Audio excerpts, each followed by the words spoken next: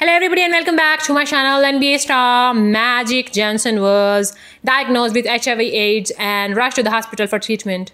Acquired immunodeficiency syndrome is a chronic, potentially life-threatening condition caused by human immunodeficiency virus HIV. By damaging your immune system, HIV interferes with your body's ability to fight infection and disease.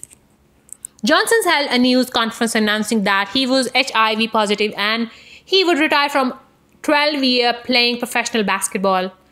Instead of just withering away as many thought he would, Magic became a major face in the fight against AIDS.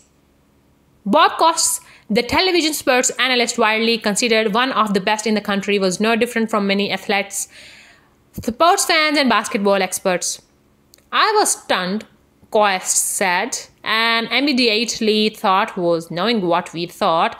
We knew about HIV, we would watch Magic Johnson die a public death, that he would waste away. This was what we thought we understood about the virus. This day were numbered. Now the number of days Johnson has ahead of seems limitless when the strong, healthy-looking basketball great, on-time coach, valuable television customer, and successful businessman puts on his smile and optimism, shakes your hand.